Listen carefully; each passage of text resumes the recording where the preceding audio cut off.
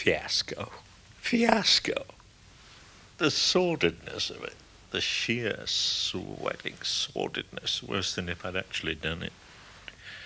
To be that much in sin and feel so ridiculous as well. There was no excuse.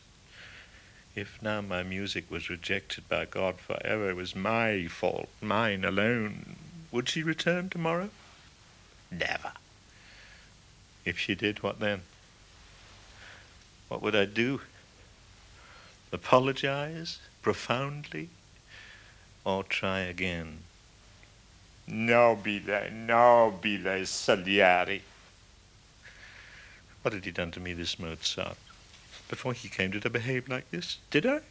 Toy with adultery, blackmail, women, twist myself into cruelties? It was all going, slipping, growing rotten because of him.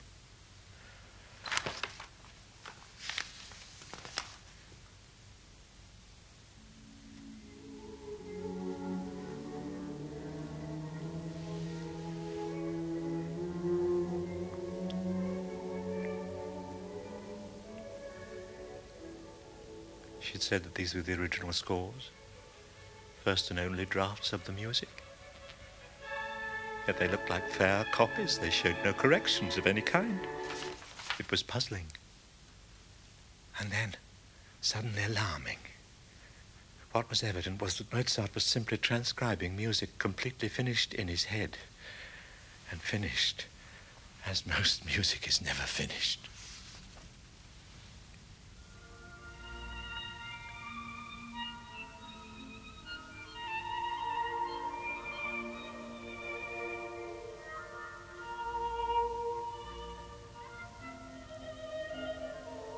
Displace one note, and there would be diminishment. Displace one phrase, and the structure would fall.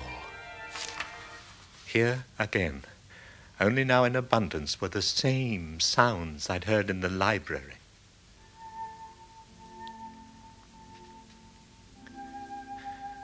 The same crushed harmonies. Glancing collisions.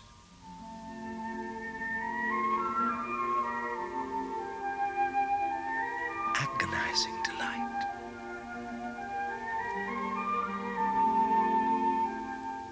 The truth was clear. That serenade was no accident. I was staring through the cage of those meticulous ink strokes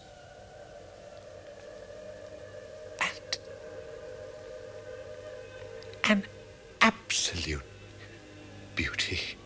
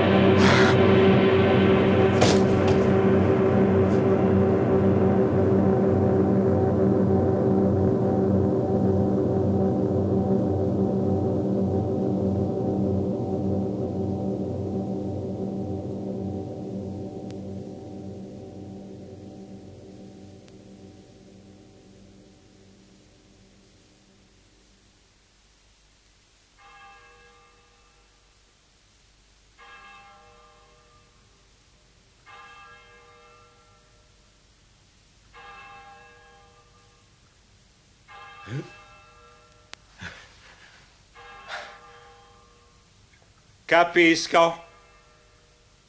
I know my fate. Now, for the first time, I feel my emptiness, as Adam felt his nakedness. Tonight, at an inn, Somewhere in the city stands a giggling child who can put on paper, without actually setting down his billiard cue, casual notes which turn my most considered ones into lifeless scratches. Grazie, signore. You gave me the desire to serve you, which most men do not have. Then saw to it that the service was shameful in the ears of the server. Grazie. You gave me the desire to praise you, which most men do not feel, then made me mute. Grazie tanti.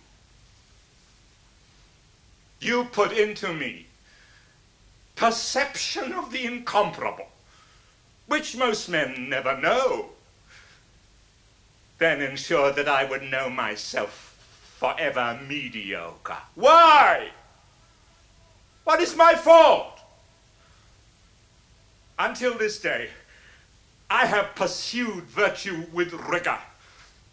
I have labored long hours to relieve my fellow man. I have worked and worked the talent you allowed me. You know how hard I've worked.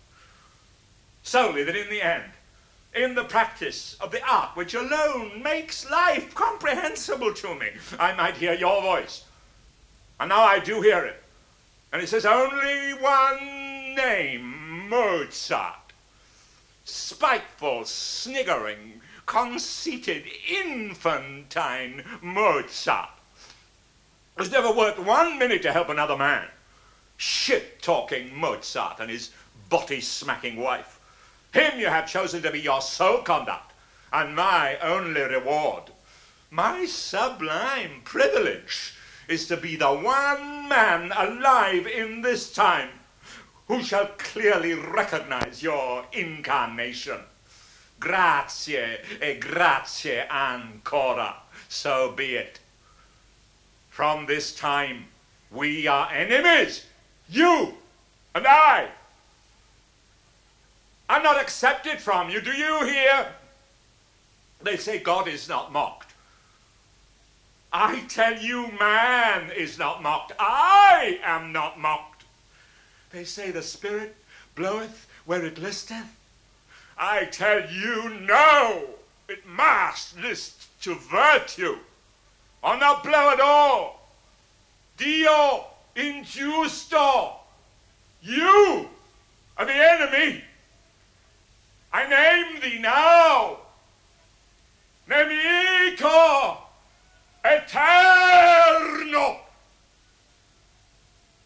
And this I swear, whilst I have breath, I shall block you on earth as far as I am able.